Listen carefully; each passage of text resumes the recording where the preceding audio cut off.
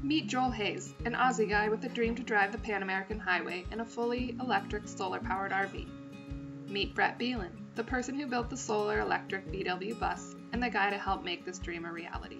So for the longest time I had this idea, and I thought I was crazy, and it was to drive from Alaska to Argentina in a solar-powered camper van. And I'd been telling all my friends that I'm going to do it for like over 2 years, and the one time that I was searching, and I searched in the right place and I found you guys, and I was so ecstatic that I wasn't alone and that I wasn't crazy for thinking that this was possible.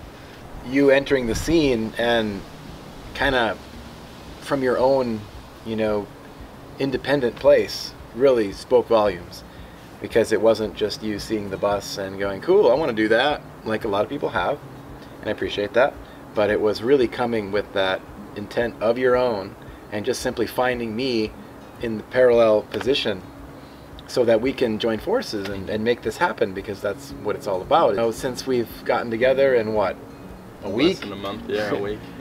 Look at all the things that have happened. Oh my God, we've traveled, we're exhausted because we just got back last night after purchasing your donor vehicle, and just so many different things that have happened. It's like wildfire now, having just one other person. So the more people that jump on this, just the hotter and more profound this is going to get.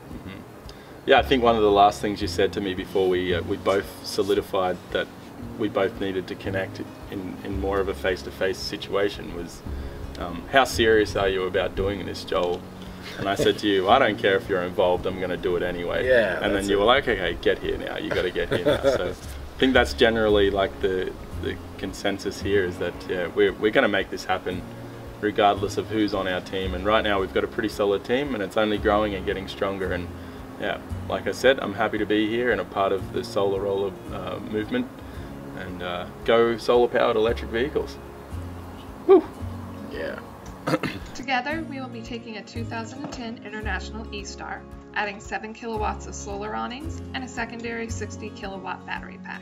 The interior will be equipped with a comfortable living space for the journey.